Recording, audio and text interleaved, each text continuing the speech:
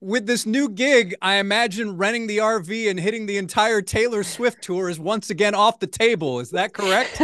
If we rent an RV, we can hit the entire Taylor Swift tour just by driving. Yes, it is. We've been very busy lately. We were just in London for a month and I heard I think she has like 8 shows in London this summer.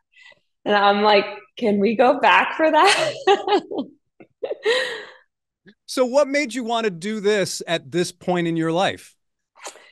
Yeah, I think that for any professional athlete that's retiring, the transition is really hard. And I went straight from I tore my ACL and then I got pregnant and had Koa, my son. And so it was really like so many changes. And I was fortunate enough to get to take some time to figure out what I want to do. And obviously JJ was still playing and we had this new baby. And so there was a lot going on, but we finally have settled and we're trying to figure out what we love and what we want to do. And so this, came about and I'm really excited to try it and see if I love it.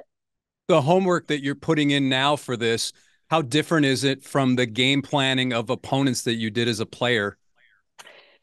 That's a great question because it has been a lot harder for me because there's so much studying. I was just talking to Mike Watts, who's in the booth for Prime Video, and he has like 4 games a week for different leagues and different things. And I'm like, how do you prepare for all this? Because I have one game as a sideline reporter, and it is so difficult to make sure you have everything straight. And yeah, it's such a different thing than you played soccer your whole life and you know how to do it and you go into these games and that's been very challenging for me.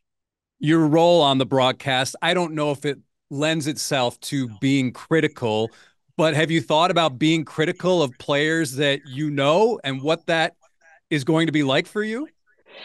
Yeah, it's definitely a difficult thing when you go from playing with these girls to then, critiquing them and even interviewing them. I'm going to be interviewing my friends this weekend. And so trying to keep it professional. And I've played with all these girls. And so that is definitely an interesting part of it. But I think, as you go, you get used to it and figure out a way to do it in a good way.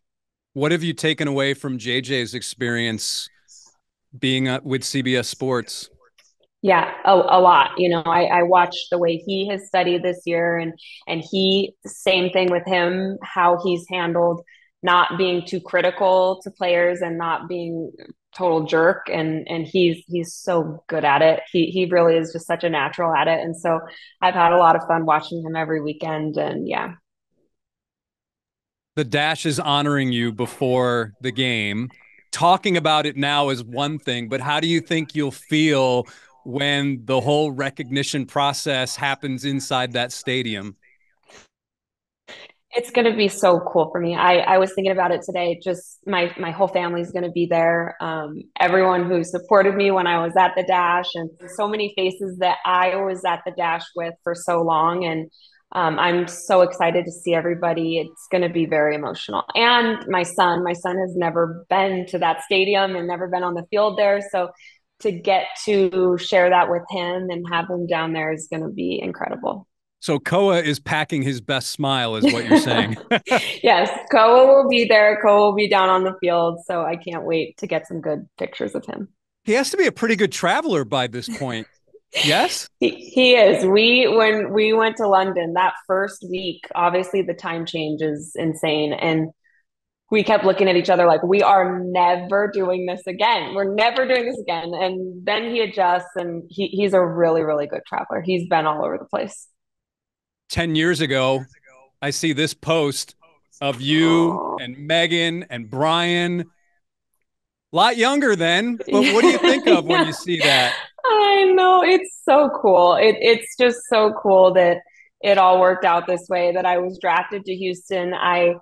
They'll be at the game on Friday, and I was thinking like I lived with them for my first like 3 years in Houston, and got to be there with my nephews, and my nephews were at every game. So it really is so important to me. Houston is my home, so I cannot wait to be there with them. Since it's just us right now, Can you please tell me what the secret is to the perfect Hawaiian roll French toast casserole? Because I'm telling you, it looked amazing. It looked amazing. I will tell you the secret is an entire stick of butter. So it's actually cheating because it is the most unhealthy thing you'll ever make, but it is delicious. Kealia, thanks so much for your time. Thank you.